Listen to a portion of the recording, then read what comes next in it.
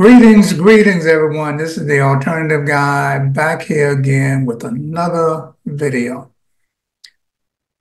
This video is a very important video. It's information that has been well hidden from us, and it's time that we bring this information out. We know that our people we're constantly struggling with the same thing over and over again. Every year we got the same problems. We got to always be putting up with these little dog and pony shows with the politics, with the just all the stuff that's going on. And we're trying to get our people and just people in general to understand what's going on with us as a people.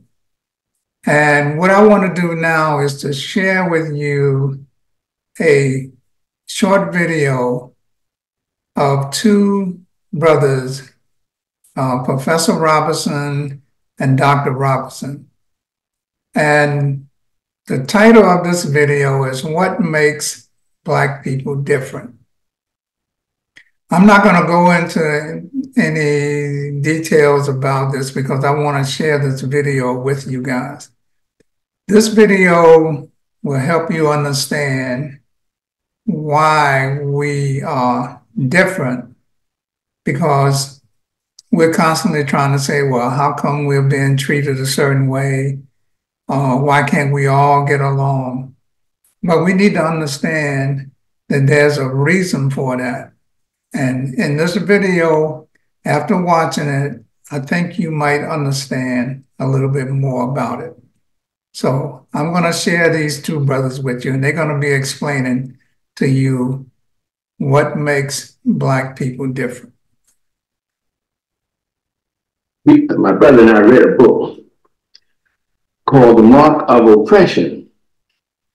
And these two publishers, Cardiner and Oversee, said that they could not understand how is it that a group of people, African Americans, have been bludgeoned over their heads mentally and spiritually for hundreds of years and are still surviving. They couldn't understand it. And they said so in their book. The answer came out in 1996, why it is that not only have African Americans survived the worst mental and spiritual bludgeoning of any people in recorded history, but they are becoming champions of everything in which there is a level playing field. No matter what it is, we predominate in every field. This is why they won't teach our children African history, because they know that once our children get on the same level playing field as their white counterparts, that they will dominate just like we dominate in basketball, baseball, football, track and field, and anything else in which there is a level playing field. So that while they teach their children about the greatness of their European ancestors, they won't teach our children about the greatness of their African ancestors, because then that would be a level playing field in academia. And they know that we will predominate, just like all of these examples we've given them, that our children predominate when they know who they are from the African historical point of view. Now, here's what I found out in 1996. A group of geneticists wrote this book.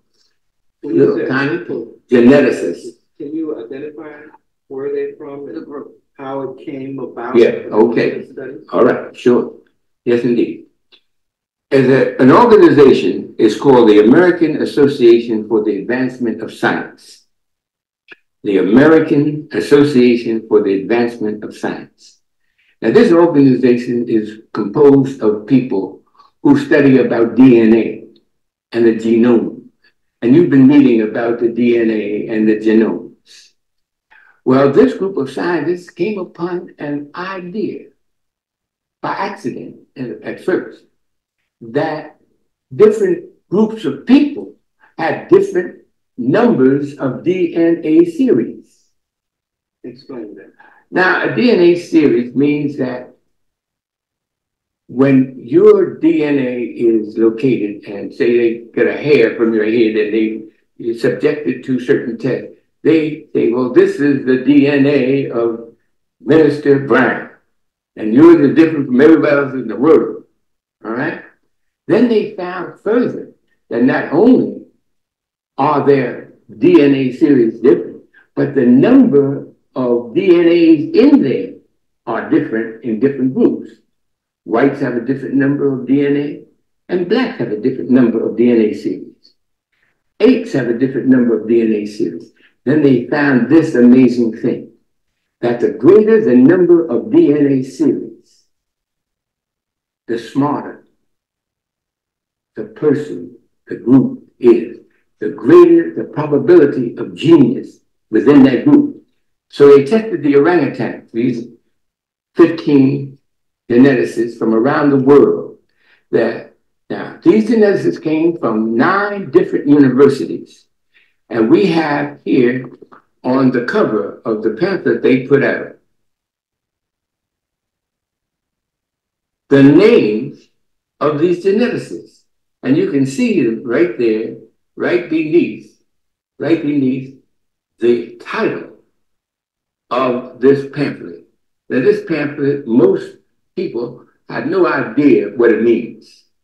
But breaking it down, and after you study it and have it explained to you by a geneticist, a trained geneticist, you will find that they're talking about DNA series.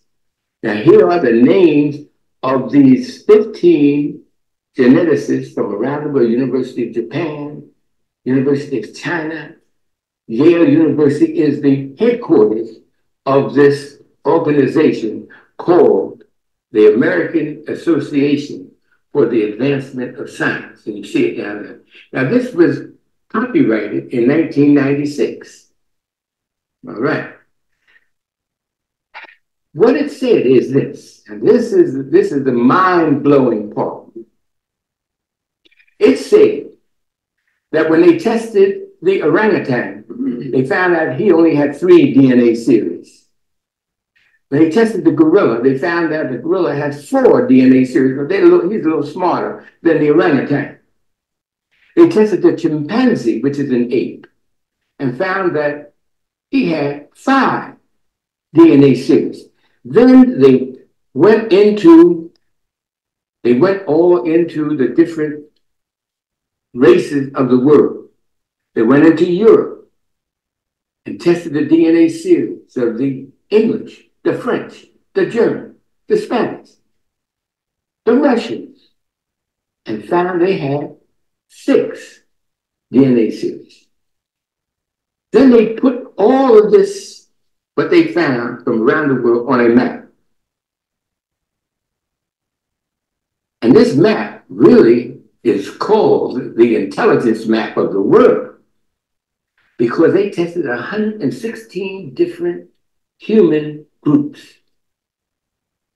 and found their DNA series number. All of them, all over the world, have 6. And they put the numbers in form of a little flag that you can see on this map. These little flags have a color. And they show, oh, this is upside down. I'm sorry. Yeah. And they show that the English have only 6, and all into Europe, only 6. Went over into Japan and China, they only have 6. Over into America, which is predominantly European, they only have 6. Then they came to Africa, and they came to the part of Africa. Now, all the rest of them, they put in little flag colors. Those flag colors are orange, red, if you notice. But when we come to Africa, found out that the African people have nine DNA series from here just below the Songhai Empire down to the foot of Africa. All those 10 nations, of which African Americans descended from one of them. We have 9 DNA series, the greatest possibility of genius in Africa. Now it's answered this age-old question: how can a people survive being told they're nothing for 400 years, never allowed to learn that they came from beautiful cities, and told they came from a jungle? How could a people survive? How can a people become champions in everything they touch? Because they have 9 DNA series, while the rest of the world has only 6. This is why they copyrighted this. And you notice on the outside of this, now this map is taken, I took this map right from this page here, and I blew it up so that the world could see it. Even though this is copyrighted, I can't let you have this book because it's copyrighted. The title of the book is called Global Patterns of Linkage, Disequilibrium at the CD4 Locus and Modern Human Origin. Global Patterns of Linkage, Disequilibrium at the CD4 Locus and Modern Human Origin. Now you have to be a geneticist to even know what they're talking about.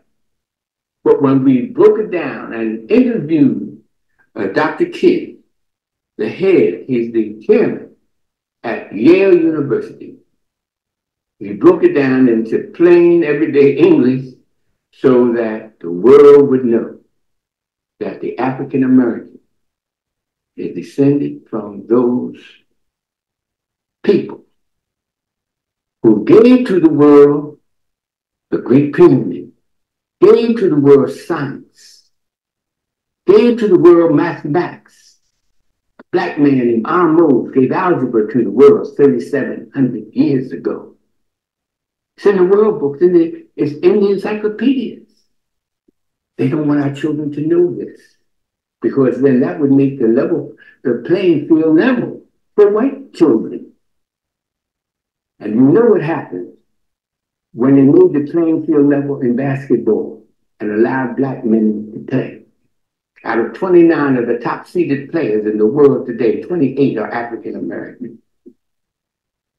When they opened up the Penn Relay, when they opened up the Olympics and allowed blacks to run back in 1932, we won all the gold medals.